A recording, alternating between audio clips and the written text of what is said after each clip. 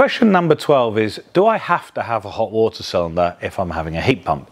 Well, one of the problems we have with heat pumps, pretty much their Achilles heel, is that they're very slow acting machines. So if you think about your combi boiler at home or your gas boiler at home, when you turn on a tap in the kitchen or the bathroom, the boiler leaps into life, the flame lights very, very quickly, and within a few seconds the water coming out of the taps is lovely and warm.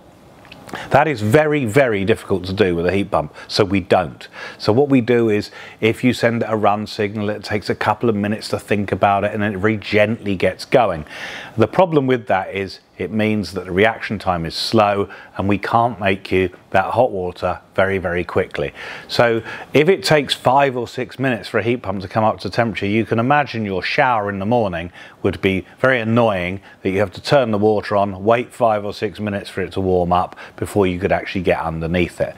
So to solve this problem, what we do is give you a hot water cylinder. It's just a standard looking hot water cylinder.